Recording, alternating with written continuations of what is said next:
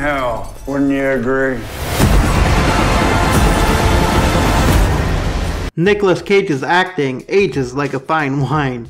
Be warned, there are definitely spoilers incoming. This movie reminds me a lot of Collateral with Tom Cruise, but they just let Cage go all unhinged method in the film, which is what you should do when you have Nicolas Cage in your project. Sympathy for the Devil stars Joel Kinnaman and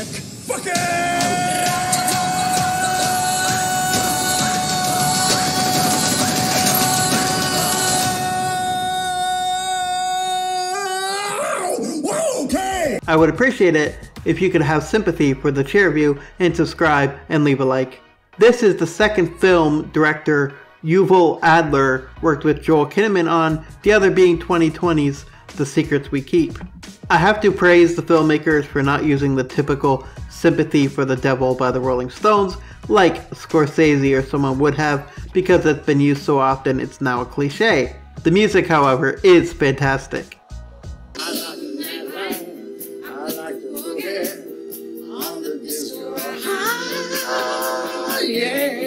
In the credits, neither Cage nor Kinnaman's characters have names. Cage is credited as the passenger and Kinnaman is the driver. The driver arrives at the hospital as his wife is giving birth. The red-haired passenger gets in the car, dressed in a red suit, and tells driver to pick a card.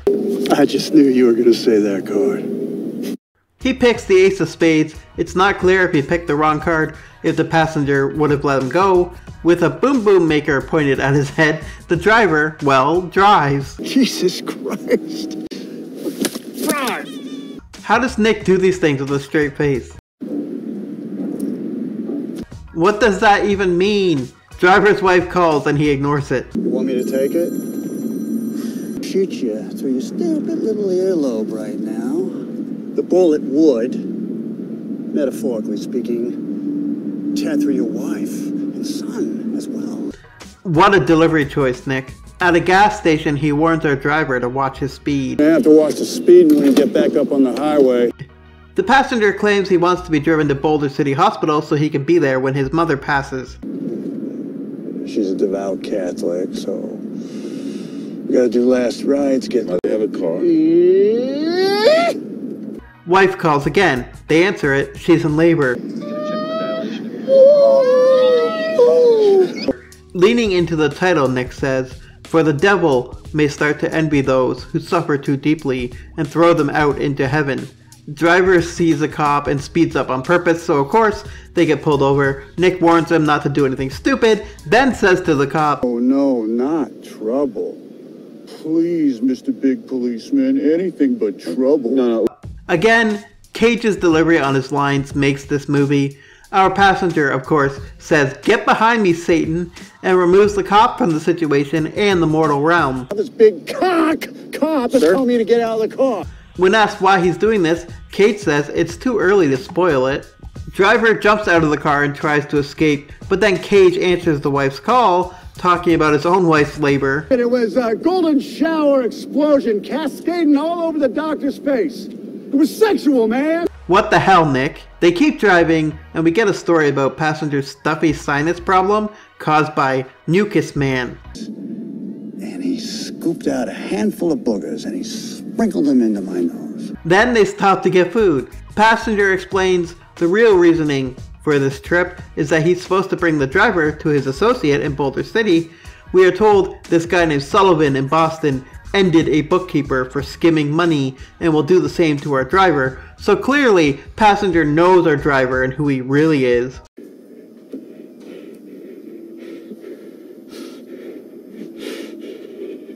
You're the witching hour. There's a motorboat stuck in your mouth! Just shut up!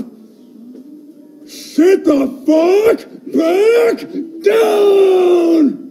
He handcuffs our driver to the table and goes ballistic on the place. The wife calls again, or so we think. Honey,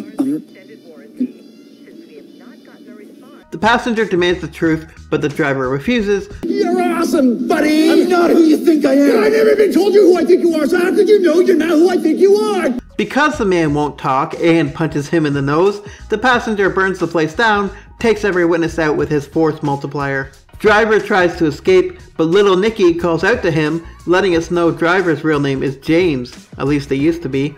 And after he offers to let James's wife go, he willingly keeps driving the guy. The passenger continues talking about his wife. Now, I don't know if this was improvised, but it probably was, when Nick gives this line. Did you hear the rabbits screaming? God, I love this man's acting.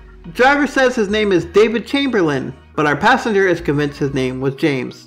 James/David crashes the car, and as passenger bleeds on the ground, it turns out that, what a twist, his name was previously James, and he was the man who botched the job that took out our passenger's wife and daughter.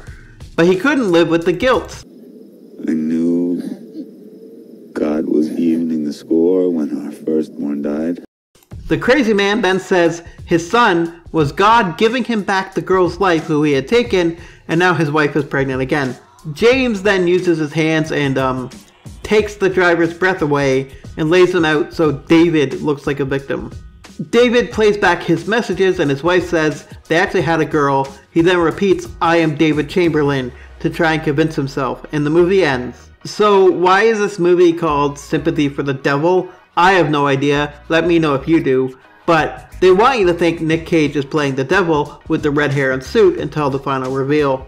I enjoyed the movie immensely, though IMDb has it at an average rating. If you've seen it, let me know what you thought of it down in the comments. Come and be informant, has a fun too. There's only one